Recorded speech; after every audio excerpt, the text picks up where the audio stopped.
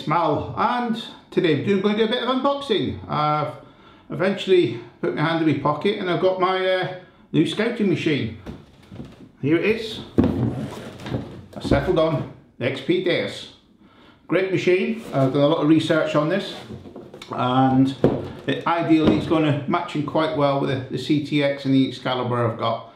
I've mainly got it for summer hunting and doing it onto the fluffy soil, which the Minelabs don't really like. So let's have a look and see what's in the box. What we've got in the box here, a few bits and pieces. The usual, we've got the comprehensive manual, we've got the charger, little control box,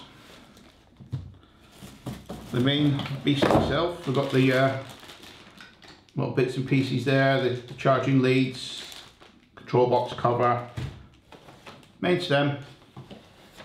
I've gone for the WS5 headphones. I looked at the light ones and the sort of detecting I do, I don't really think they justify the light detecting, so I've gone for the WS5s and 11-inch coil. I looked at the various coil options that are around and decided to go for the 11-inch one. I spoke to Nigel at Regton's quite a while about which one would be suited for my style of detecting, so we went for the 11-inch one. So let's get this beastie together, and I'll come back to you once it's together and my final thoughts on how we're going to be using this machine over the coming years.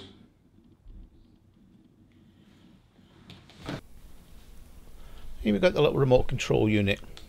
Now basically it's a switch on and go device. It's already got 10 little programs built into it, and that'll cover most of the situations you find yourself detecting in.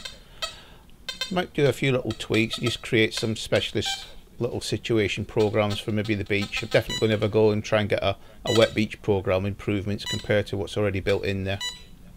So we'll see what we can do over the next few months. Now we've got the WS5 headphones. They're very comfortable. Basically a switch on and go. Now you do need the remote control if you're going to change programs, as far as I'm aware, with the Deus, but all the other standard settings you can do here. So once you've set up your machine for the day, other than a few little tweaks, there's no real need to change anything.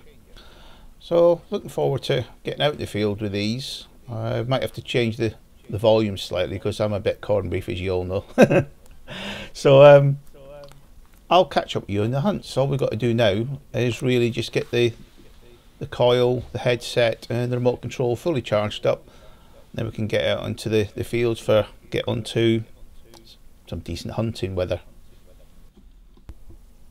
Well guys, all we've got to do now is to get the coil, the remote control and the headphones all charged up. So I've got them all connected up with all the little connectors, so just going to switch on the power and away we go. So see you on the hunts.